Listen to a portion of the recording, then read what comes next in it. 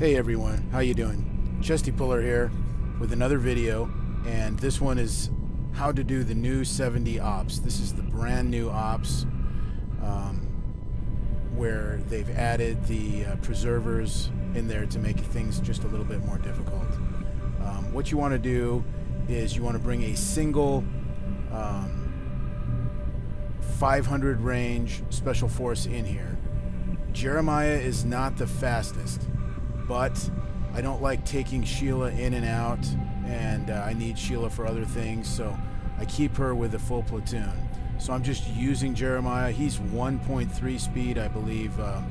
Sheila is 1.5, so she's a little bit faster, but as long as he's got 500 range, all these other characters, these special forces, are all 1.3 range.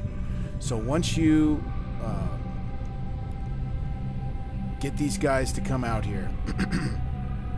On this side, you're pretty safe with your Banshees. You're pretty far away from anti-air, but you don't want to get your special forces too close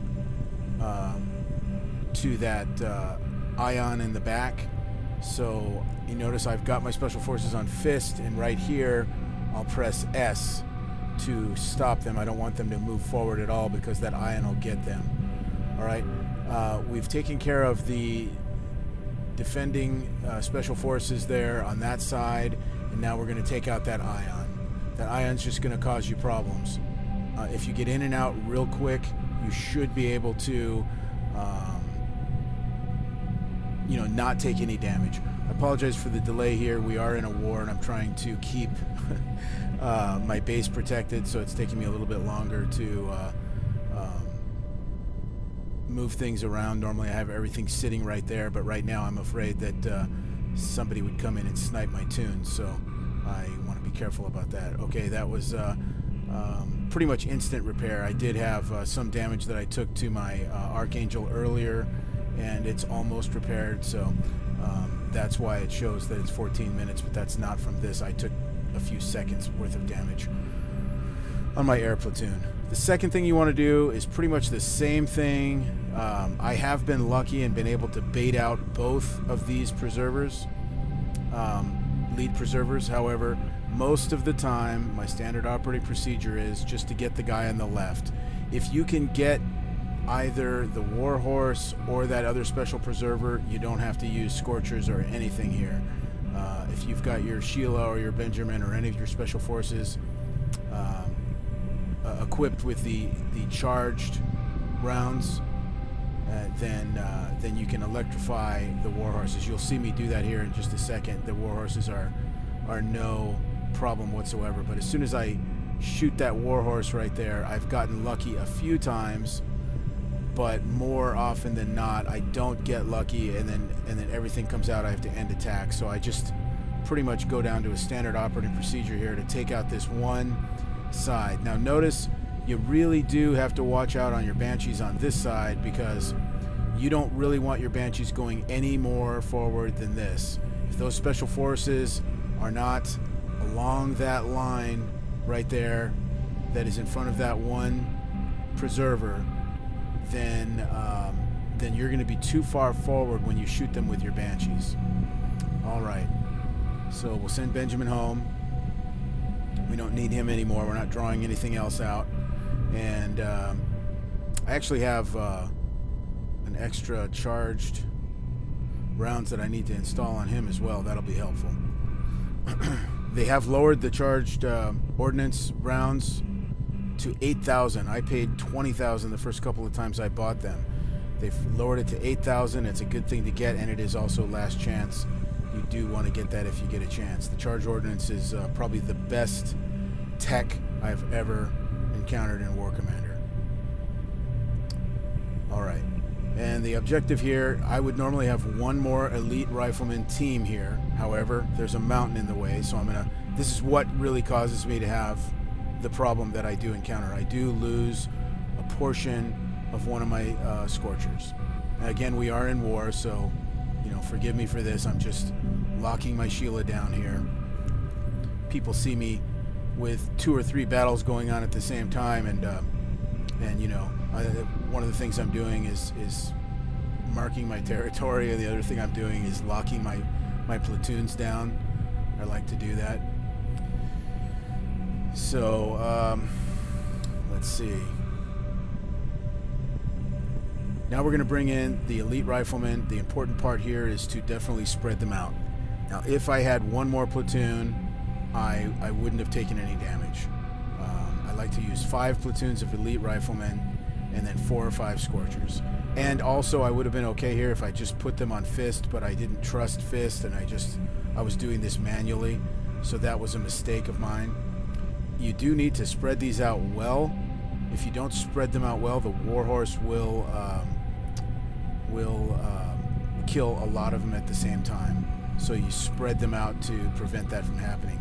The other thing I like to do is, if Sheila is by herself or any other special force with the charged ordnance, I'll put one on the right hand side of the elite rifleman and just target directly to the warhorse. That really cuts down on the attrition rate of your special forces, because the defenders will not, or the preservers will not come out after any special force because they are busy with the elite riflemen, and that really, you know, clears up your scorchers for to do more damage to the. You don't even have to bother with the warhorse. You just go directly for the preservers and then take out that ion, the other ion. Once the ion, the warhorse, and the preservers are gone, then you're home free. You can just bring one special force group in here with charged ordnance and take out everything, all the rest of the.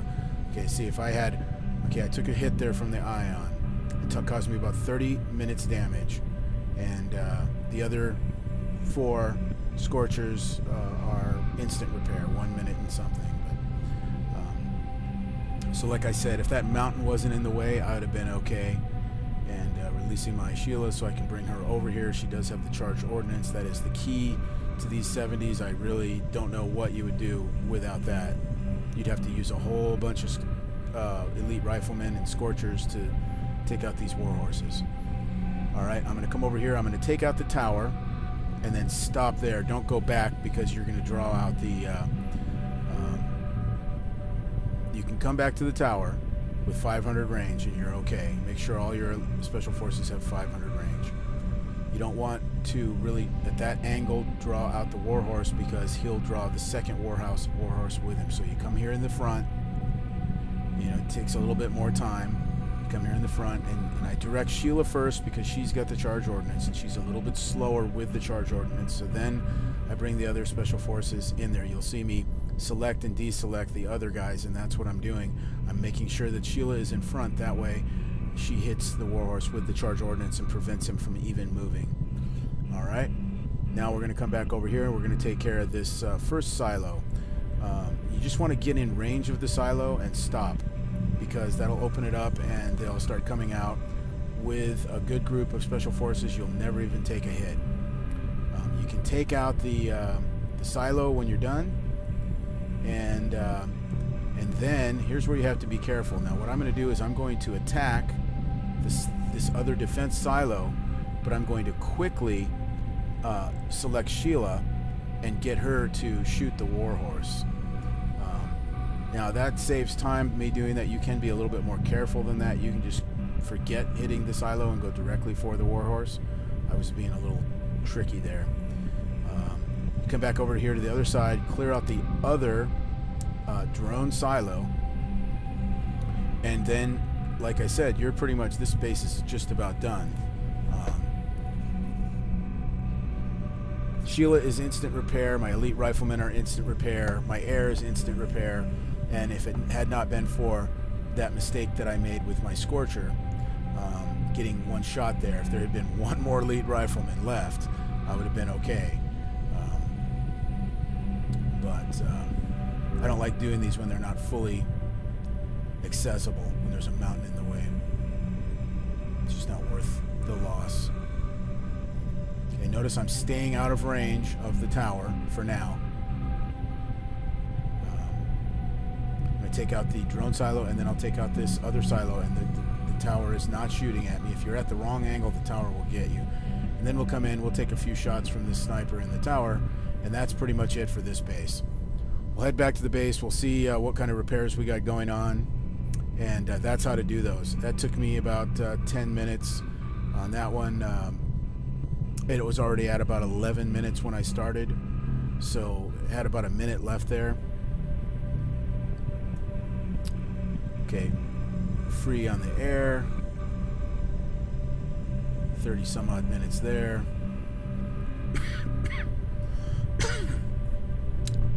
Yep. Sheila's on her way back. Get these elite riflemen. Yep, she came back now. This elite rifleman healed up here. Sheila, 11 seconds. Alrighty. So I got a few minutes there of repair on my Scorcher, but normally that does not happen. I'll put another video out where I take no damage, just to show you that that is possible, and not such a rushed one. I only had a few minutes on this one. So hope that helps you out there, guys, and have a good one. See you later.